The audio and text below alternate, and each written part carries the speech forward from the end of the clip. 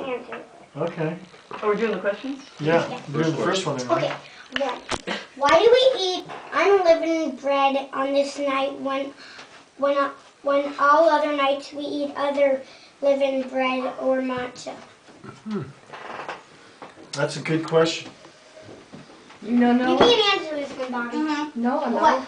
Oh, Bobby, you can't answer. I Bobby, can't no. answer. I've already answered it. Oh, No, Noah's- give us- Noah's give us- gonna answer. Wrongly, but still. If I remember correctly, from 2 years ago, which was the last time somebody actually told me, wasn't it because the Jews were making their travel, they forgot to take yeast?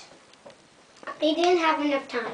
Okay, right, let's go. Let's go. Let's go. Let's get out of here. Let's go. What happened? Is it? That's what happened. They had to leave real fast. Oh, To- oh, good reenaction. Noah was right. Noah was right. good reenactment.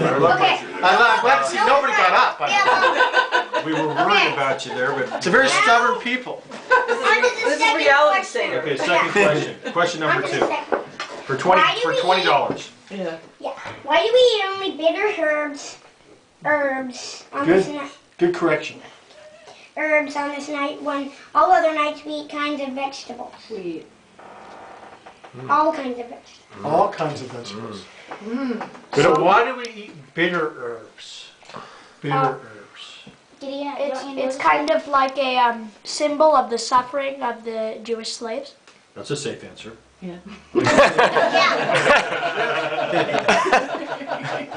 That's, Very good, Gideon.